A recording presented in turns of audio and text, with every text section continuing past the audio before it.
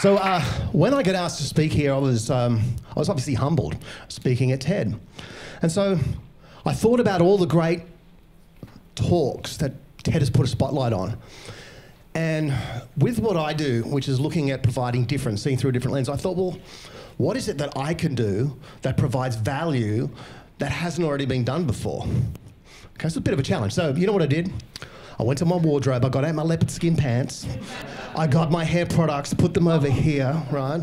I put on some 80s hair metal and I got to work. You see, my life's focus has been on creativity, curiosity, and looking at trying to understand the value in difference. I love different. I live and breathe it. And because of that, I've lived an incredible life. John's talked about. So I'm like, you know, I've recorded with rock stars. I've partied with movie stars. I've done incredible things. And it's so hard to explain to people what I've done. And it's not about me. It's because I've just managed to stay in this space of, okay, being curious and asking questions and challenging things and being okay with that, right? And don't get me wrong, for most of my life, people thought I was a complete insane psycho, which is actually probably what I am, but it's just now that I've got a few little things after my name, people go, oh, that guy's got to be an important psycho, you know what I mean? But what's great for me is every day I wake up and I've got new challenges, different people in my life, different problems to solve, and it's just awesome, right? And it's through this power of difference. So, what I wanted to do today is talk about something that I work with a lot of people around, and it's something that I think is going to resonate with everyone here. And I think it's a little bit different. And it's called the complexity of simplicity. Okay, so the complexity of simplicity is quite interesting because the word simplicity is actually quite complex because it means so many different things to so many different people. Right, so there's this whole sort of like interesting irony in this whole word. And it's about seeing through a different lens. And so it's really an algorithm that I'm going to teach you, okay? It's a bit like artificial intelligence. This is human intelligence. It's an algorithm that I'm going to teach you to help you find the signal in the noise, okay? So looking through a different lens, how do you see innovation? How do you do that? Well, you've got to clear the space. And so this is where this algorithm comes in. Now, it's a bit like the two Irish guys that are setting up the secure network, right? One guy goes to the other guy, can you be giving me a password with 8 characters? The other Irish guy goes, Snow White and the 7 Dwarfs. Right? If you haven't got it yet, you might at the end of this talk, right? Okay, it's different lens, looking at it differently. So I want to come up with a few quotes to start my speech. Life is really simple, but we insist on making it complex. Confucius. If you can't explain it simply, you don't understand it. Einstein. Simple is harder than complex. Steve Jobs. Simplicity is about subtracting the obvious and adding the meaningful. John Maeda. Now, what is simplicity and what is complexity? So to me, simplicity is something that doesn't have a lot of attachments, and complexity is something that does have a lot of attachments. It's connected, okay? So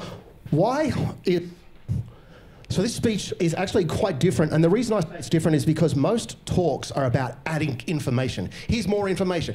Do this, do that. This talk's about removing information, okay? And so why is it valuable? Because if you can remove information, you can control the avalanche of information media that's coming in and bombarding you on a daily basis. So you can control the information rather than the information controlling you, okay? That's where the value is. It's about finding the signal in the noise. So, when I was a kid, I still look like this, by the way, without a few tattoos. But when I was a kid, I was born in Liverpool in England, and I'm just over 50 now, but when I was a young boy, I remember going to the lolly shop. It was my favourite thing, right? Liverpool's cold and I'm going to a lolly shop. And I knew exactly what lolly I wanted. I went to the lolly shop. As soon as I opened that door, it was warm, the glass jars, all the lollies were all calling out to me.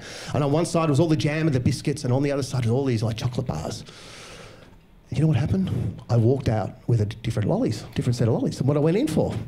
And so on the way home, I'm eating the packet, and I still remember the very first time I did it, I was like, I don't like these. And I'd spent all my money, and so I walked into this place with too many choices, and I was confused back then. And I came out with something which is not what I went in for.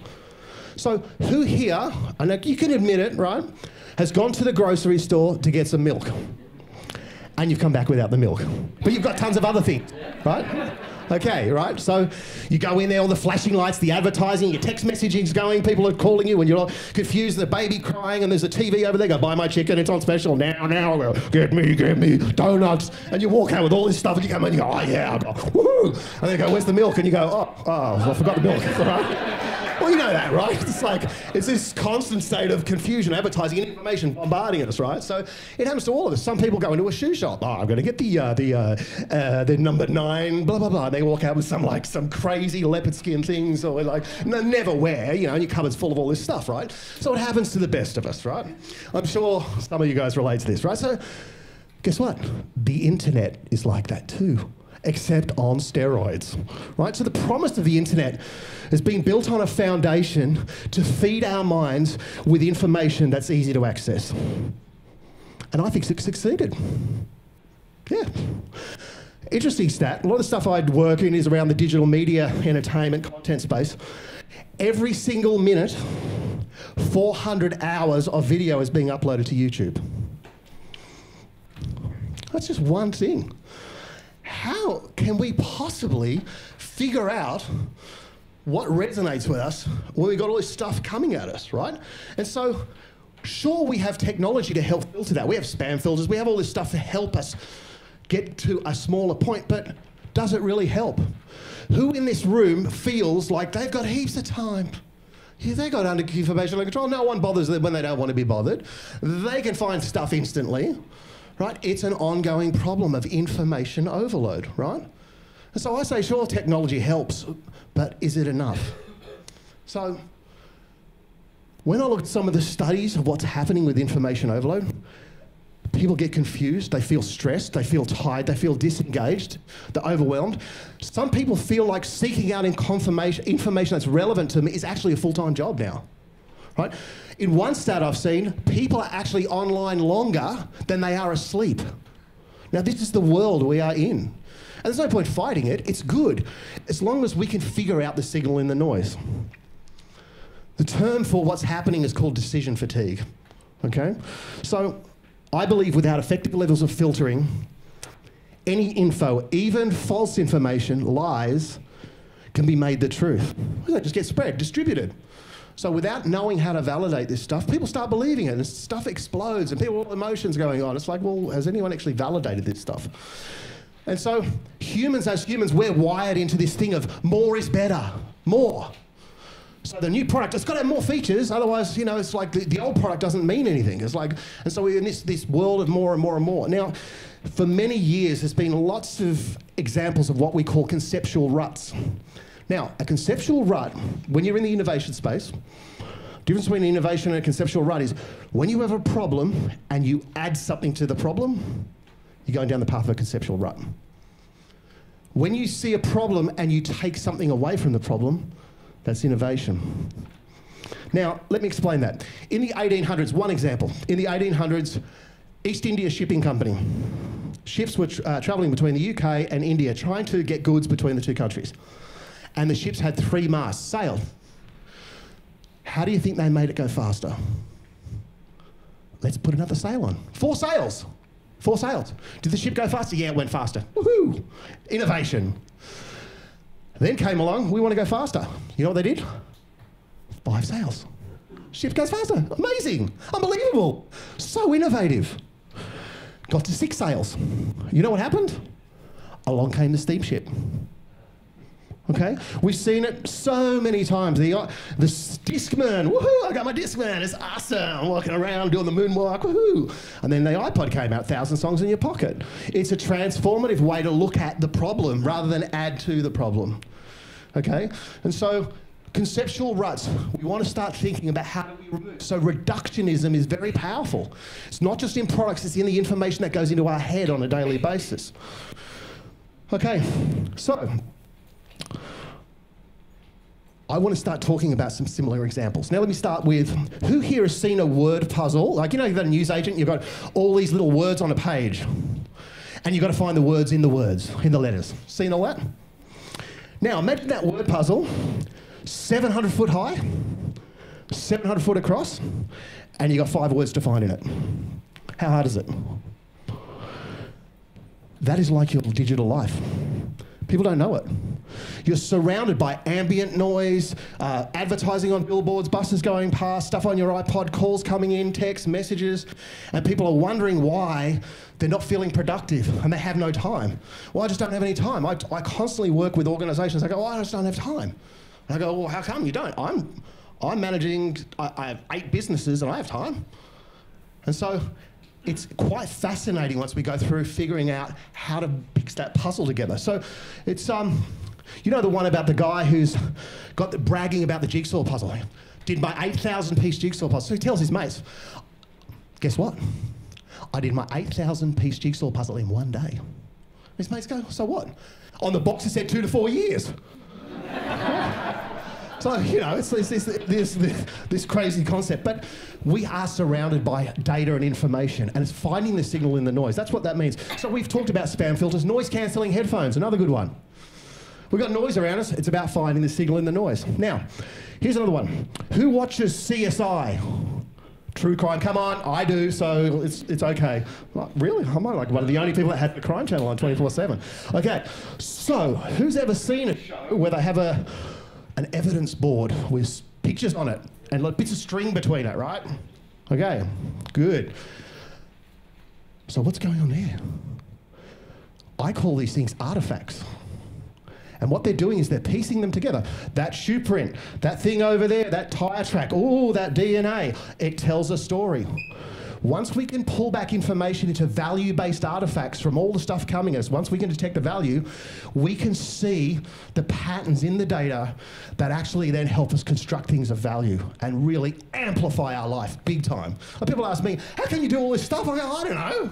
I'm just some crazy guy that plays guitar that comes up with stuff. People ask me what I do. I go, I just make stuff up. And it's very hard for me to explain that. But the truth is, it's quite challenging to sit in a space of being different. But once you can, it's amazing how it's transformative it is. Okay, Raiders of the Lost Ark. Who likes Raiders of the Lost Ark? Okay, all right. Okay, we're getting somewhere now. We're getting somewhere. These are my people. All right, cool. You look at Raiders of the Lost Ark through the movie lens of Harrison Ford, and so I said, what happens in that movie? Oh, Harrison Ford does this, and then he gets this. Okay, cool. What's the similar storyline in every adventure movie, from Tomb Raider to Raiders of the Lost Ark, National Treasure? There's a goodie, and the goodie has a piece of a puzzle. Might have got it from the father. And then on the other side of the world, there's a baddie, and the baddie's got a piece of the puzzle. And the baddie's normally got 50 slaves working on a mine, digging something that's got nothing to do with the treasure, even though that's what they're looking for, right? And somehow the baddie meets the goodie. The baddie captures the goodie. And now they've got 2 pieces to the puzzle. And so now they've got the two artifacts of value. And that tells them where the thing is. So they go on that pathway, but still there's traps on the way.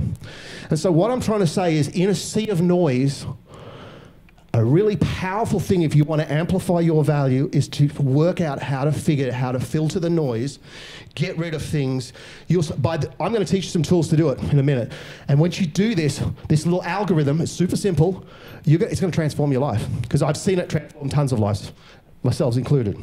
Okay, so there's a little mantra. A mantra is something that I tell myself every morning, and it's this: everything is not important. Right? Sounds funny. It is dead serious. Everything is not important. People are focused on everything. Oh my God, did you see what I was like, okay, so how's that helping? Everything clouds our life. Is it valuable? Okay, so what we're going to do now is I'm going to teach you the complexity of simplicity. This is an algorithm to help you figure out where the value lies in your life and how to amplify your value. And it is so simple. First one, there's 5 processes, and you can put them in any order, and you can just do one. But I guarantee you, just do this first one to start with, and it's going to blow your mind. And it's super simple. Okay, it's called the binary model. 0 and 1, 2 things. Okay, now, what you've got to do is, as of tomorrow, you've got to start recognizing everything as artifacts or piece of information that comes into your periphery. And what you've got to do is you've got to label it a 1 or a 0. A 0 is information that you cannot possibly alter the effect or outcome of in any way. So 0 is information you cannot change. 1 is information you can do something with. You can affect a positive outcome. It's that simple. So let's run a little test. The bridge just fell down, and it fell on 16 ships, and the harbour's flooded. Is that a 0 or 1? So unless you're a paramedic at the freeway and you've got like cranes and stuff like that, right? But generally 0. I watched a TV dating show last night, and this guy married this girl who is a completely insane person. 0 or 1? 0 or 1? If you're a certain type of person, eating too much bread will make you tired. 1, right. What happens, trust me guys, you get super fast at this. Now, it's not actually about the 1 and the 0. What happens is you start to identify information coming into your periphery. From news stories to buses, you start just becoming aware. And aware is the first stage of going, hang on a second, it's unbelievable. The amount of information, you're now putting labels to it. Instantly what happens is you start to go, I don't need to be dealing with this. And I'm not even telling you to do that. It will happen. It just happens because you start going, oh, look, that's garbage. I don't need to deal with that. So 0, 1, information you can do something with and make a positive outcome, information you can't do anything with. When I've run studies with groups and organizations across just doing this, across a 2-week period, people are saying they got 50, 60% of their time back. It's fascinating, right? They're starting to watch different types of content. They're re-engaged. They start to find themselves. They're now looking for patterns in the data. They're not programmed and puppeted by media and information that is programmed by other people to make you act a certain way. So advertising is, buy this, look like this, do this. That's for the benefit of someone else. And as soon as you become aware and you're going 1 or 0, and you get really fast at 1, 0, 1, 0, someone's talking, hey, that's great, that's a 0. That's good, mate. But you've got to be a good actor. Oh, it's so impressive. Yeah, great, see ya. But you know what I'm saying, right? But you know, so a little bit of that comes in. Okay, so that's the binary model. The second one is great for who here like reads something or gets something and gets emotional, gets their back up, right? This is called the emo model. The rule here is when you get information, you take out any word in that information that has got anything to do with emotion, like hate, blah, blah, blah. You've got to get those words, identify them and delete them, and then read what it says. And often it doesn't say anything. But when it does, you start to identify, you start to get better to read things. And what happens is you get so fast that people are spewing out this stuff at you. Like people are like spewing stuff at me and I'm going, yeah, okay. It's so off-putting. It's so fascinating. And they're abusing. Yeah, how dare you do this? So great, thank you. Thank you for thinking about me. And they're like, but seriously, this venom and this aggression, stuff that's on social media, it can tip when we actually trigger our emotions. It's like those words are being used to get you to feel a certain way to create a reaction. When you can react without it, so a very simple trick is to remove the words out of it.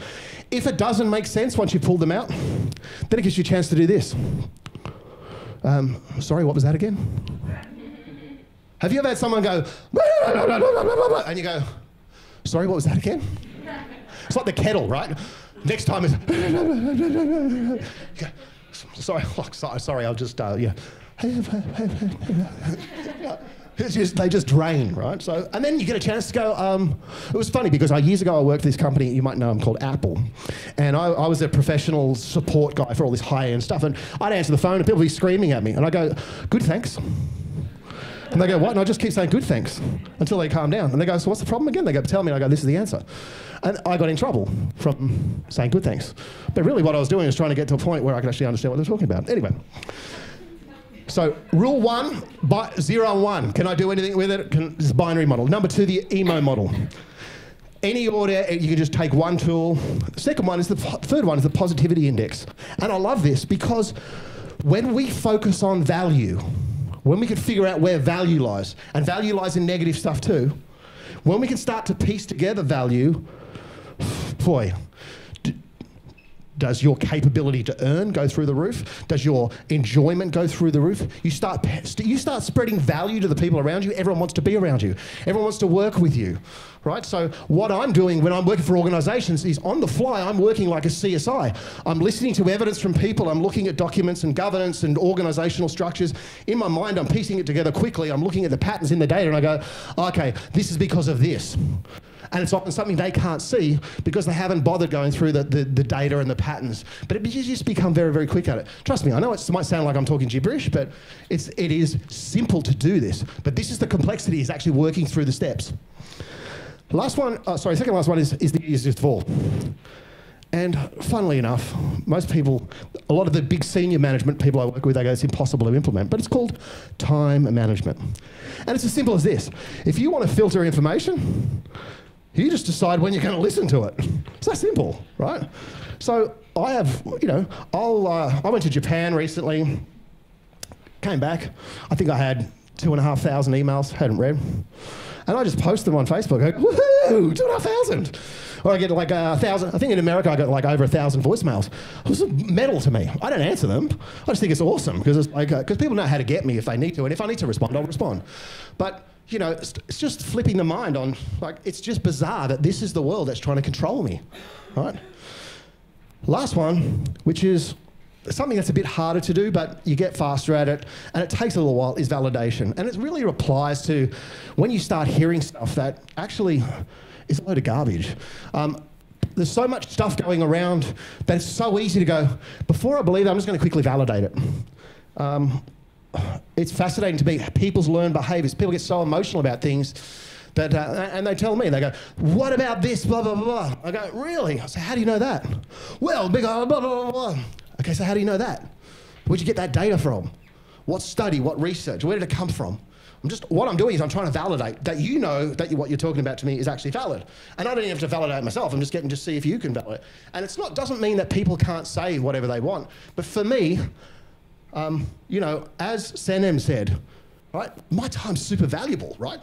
I spend time, a lot of time, I focus really hard on not doing anything. Because in that manifestation of me not doing stuff is how I come up with ideas. So I don't crowd the space. For me, I'm that type of person. I need my space to be able to manifest great ideas. And so to see problems. But when I'm constantly bombarded, I can't do that. So I have to protect that space, just like what Senem was saying. Really resonated with me. So really, what I wanted to do today is just make sure everyone is aware that we are in a time, and I'm sure we are aware, we're in a time of information overload. And what school or what methodology is teaching you the tools to learn to filter it? I don't know. And the work I do, I start with a couple of tools when I'm working with people or organizations, and it's about, we've got to get a baseline together here before we do any work, right? We've got to get people to understand. We've got to get connection going. We've got to get passion. We've got to get aspiration. We've got to get engagement going. For without that, we're just doing stuff. Now, if stuff excites you, that's great, but it doesn't excite me. Okay, so that's my speech, that's my story, and I'm sticking to it.